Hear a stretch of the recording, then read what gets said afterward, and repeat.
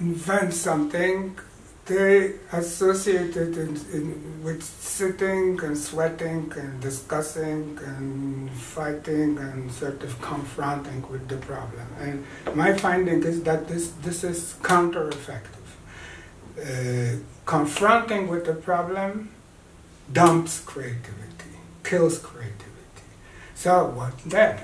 And here goes the research. So first of all, on the more neuroscience level, what happens in your mind that your mind starts bubbling with ideas? By the way, the bubbling with ideas, unexpected but bubbling with ideas, has a name and very popular now in the Silicon Valley. This is serendipity. Serendipity is after a Persian old fairy tale about some princes who were banned because of crazy ideas, and they were wandering around and having crazy ideas. And someone said that, and these were the title was The Princess of Serendip. So someone got the idea that serendipity could be the name of having innovations, coming up with ideas and in an unexpected way. So you walk, you talk, you play, you drink beer, and suddenly there is the bubble with a new idea. So the question for Silicon Valley was how to boost creativity. Then someone said, no, this is an oxymoron because creativity is unexpected, random. How can you organize something what is by definition random? Then they said, no, you are not going to struggle with serendipity directly, but we are going to create a milieu, an environment which supports. And what sort of environment? Now they started to study it. For instance, they compared two pharmaceutical ventures, and during the same period of time, the American venture hired more experts and had wonderful managing charts with arrows, and everything was super, but the results were peaking down, totally down. And the French was totally chaotic, and they went up with thousands of publications, innovations, patents, and so on. So then they studied what is the difference, and what they found? Random thing, because the French firm went through retrofitting of their building because of some issues there, and they dispersed the staff over random locations, making them meet in random groups, which changed after a while over the time of retrofitting. And what they found that meeting randomly in groups inspires people a lot, makes them think about the ideas which were seeded by the others. So random groups was the core of boosting serendipity. And then it went on. And for instance, Yahoo at some time was totally close to bankruptcy. Then came Marisa, another CEO. She said that the reason is that people are being sent home with their laptops and working from home, that we need to bring them together and organize a central place at the firm with some coffee, so that the coffee making place is not somewhere hidden and you make your coffee and go back to your box, but central, and people should sit there, meet, and get paid for unstructured meetings with random people. And that actually boosted again the creativity, and so on. So they call it a horizontal or diagonal connections. Usually we are used in organizations to vertical connections, so that things go up and down, which is also good, but the horizontal interchange of ideas is one of the ways the creativity can be boosted. The other thing is that this I mentioned, this neuroscience. How does it actually happen? That was my passion. So there is something like brain plasticity. the real creative brain, it has more plasticities, open to new neuronal connections. So the question is how to boost neuronal connections. New connections between neurons, it happens when the synapses touch, but also on a distance when there are some neurotransmitters which transmit distant neurons between distant neurons. Those neurotransmitters are, for example, dopamine and endorphins. The two of them both have another function. They make you happy. They bring joy. They, for instance, when you are wounded, they actually kill your pain. So the neurotransmitters play a double role. They connect, but they also make you happy. And they found that it also works the opposite way. The more joyful you are, the more happy you are, the less you struggle directly with the problem, the less blood, sweat, and tears, then the more creative you are. So, again, meeting places around the coffee machine with some joy and happiness, and with random people encountering each other, makes a real jump in possible creativity. So then they discovered also that dancing boosts creativity. So that, because in dancing, when you're dancing, you're synchronizing on various levels. You sort of, this is a lever for your not only mental empathy, emotional empathy, but also kinesthetic empathy. And all those three, mental, emotional, and kinesthetic empathies, actually are very much enforced when you dance. And this, in return, boosts your creativity. So, for instance, do you know for this ISEC, the students' organization, whenever they start a session, they start with dancing. So they dance, and they go to the session, and this really, you can feel the atmosphere of people being creative. Also, there were researchers that this has another side effect, that people who dance, they are aging in harmony, they are live longer, they are healthier, and so on. So dancing, being happy, that's not all. Then the other thing is that if you confront, as I said, confronting with the problem kills creativity. You can't find good results when you sit, confront, sweat. On the contrary, when you keep a distance, when you are very distant from the problem, then you are there is a chance for creativity to be triggered. So, for instance, they made a research. They told people that the story about a prisoner, that there is a prisoner on the 9th floor who wants to escape. And he found a rope, but the rope was half that size he needed. So he detached it and put the two ends together, and that was enough to escape.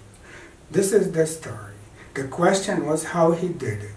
People usually, in a linear way, they think that he cut the rope, and how cutting the rope could help. But the real solution, the creative solution, is that they detach the rope along the length, and then made one big, the size he needed rope out of it. Now, the trick was that they divided randomly the group into two parts. One part was told that it happened just around the corner, and the other part was told that it happened hundreds of miles away in San Francisco. Now, the question is, they wanted to see which group will get to the answer, the creative answer, more quickly or more intense, more good answers. And they found that definitely significantly different was the group which thought that it was far away, because they were distant to the problem. So this opens up another avenue, how to create this distance to the problem. one of the royal gateways is to build metaphors. So you can, instead of just directly struggling with the problem, you can build metaphors, create some stories, change the real life situation into some fantasy or some Muppets, puppets, whatever. For instance, what I do when I work with business teams or with families, because I am also a family therapist, when they are stuck, I tell them to close their eyes and imagine that they are an Indian tribe thousands of years ago, thousands of miles away, and they are in a tent as a family, as a group, preparing for a dance. And they hear a drum, and the drum is drumming, that there is a central square. They will all the families will come and dance their family dance. And imagine what happens, who is helping whom. Then you walk to the central square, then your turn, and I'm saying it in a nutshell, then your turn is to come up and dance your family or group dance. And who is the leader? Who is closer to whom? Who is an outsider in this dance? Who is initiating the dance? And open your eyes and tell the story. So people get so much excited, involved, because it was distance. They have all the possible insights, which otherwise the therapist or the coach would have to struggle to actually squeeze it out, and this is also a joyful experience. They laugh. They have this wonderful attitude which boosts creativity, which is love and distance, and so on. So also simulations, theater playing, and so on. So this is an ongoing story. How can we boost creativity? But creativity can't be augmented in a traditional way. There has to be some craziness in it.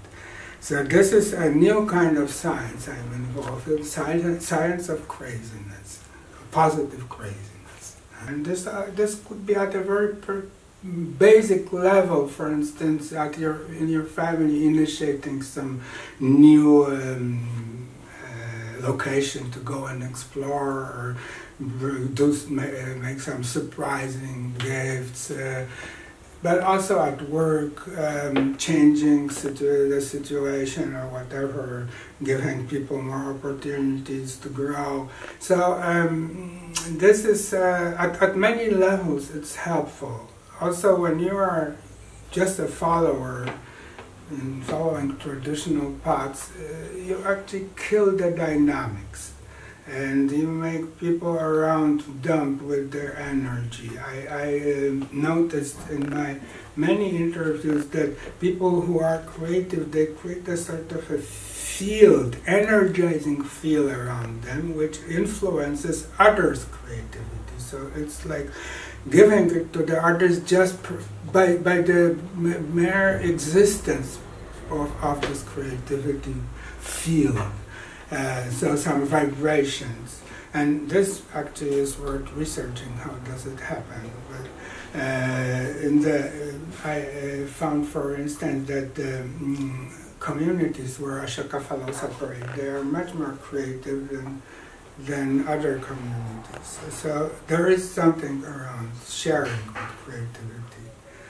Einstein said that creativity is the way the intelligence operates. So this is also being more intelligent. You can be open and exploring. For instance, when you are stuck with something, you trigger your imagination. Try to play a theater. There are books written by Professor Vincent Mihaly, Flow and Creativity, 2 books. He researched many creative people around the world, physicians and theater people and so on. Some of them were, it was a few decades ago, some of them were also during the Second World War, prisoners of the camps. And their story was always that creativity brings them a lot of joy and detachment from the dull reality, also from the dark, gloomy situation when they were imprisoned by the Nazis or so, whatever. The stories were that they built up their own internal theater, the simulation of life, and that also helped them to interact. For instance, there are many stories of people in extremely bad conditions, like in communist prisons. They tried to organize, for instance, a competition of poetry, but how could they communicate? They had no pen, nowhere to write, so they used the dust which was on their shoes to write on this dust and show the shoes to the others. I think that there is no limit. It's not that only wealthy countries, and if you are well off, you can be, now I can be creative. It's also something which happens in worse conditions, the most disadvantaged places in the world. And let me give you an example. In Africa, where there is a lot of pollution of cans, Coke cans and beer cans on the ground, and second, the level of education, especially physics, is terribly low, and third, nobody has electricity and nobody can heat up their water at home to wash. So those three completely distant issues. One of the definitions of creativity is divergent thinking. Divergent means connecting completely unconnected, divergent issues. So this guy connected the three. He was a teacher, physics teacher, and he was very unhappy that all that is so at such a low level, but also was fond of environmental issues. So he organized a competition for kids to collect the cans and make a conjunctive mirror out of it, just to heat water. Which one was better? Which one heated faster? A bowl of water, and so on. So the kids were involved in cleaning up the environment, but also in understanding the sun rays and how they actually come to one point when they heat the water, and got hooked to physics. And third, they brought this device home, and home it served as a heater for water in the kitchen and in washing. So this sort of divergent creative thinking can happen everywhere under all possible conditions. And it's not limited by anything. There's no limits to be creative.